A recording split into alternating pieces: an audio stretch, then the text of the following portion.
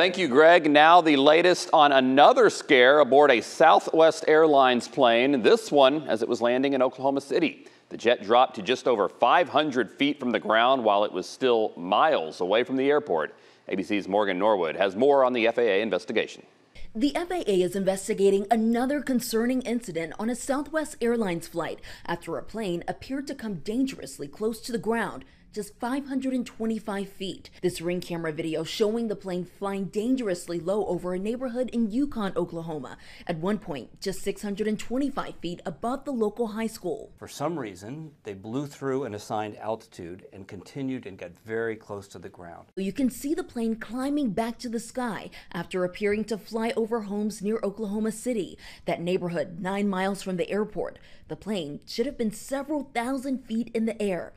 The Boeing 737 making its approach into the Oklahoma City airport just after midnight Wednesday. The drop triggering a low-altitude alarm to air traffic control, which contacted the cockpit. Also 4069, low altitude alert. You good out there? The air traffic controller in the tower saved the day by telling them, check your altitude. The plane landing just minutes later, but local residents flooded social media, saying they thought the plane was going to hit their homes. They were descending over the prairie, so there was no lights, there were no visual reference. It was essentially descending over a black hole. So they were looking out at the lights of Oklahoma City, looking for the airport. And for some reason, they missed that assigned altitude. This incident comes just days after we learned of another Southwest plane from Hawaii that came within just 400 feet of the ocean back in April.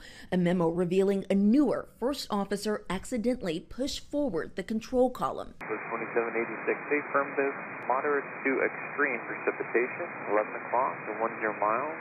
And Southwest says it is in contact with the FAA to understand and address any irregularities with the aircraft's approach to the airport in Oklahoma. I'm Morgan Norwood, ABC News, New York.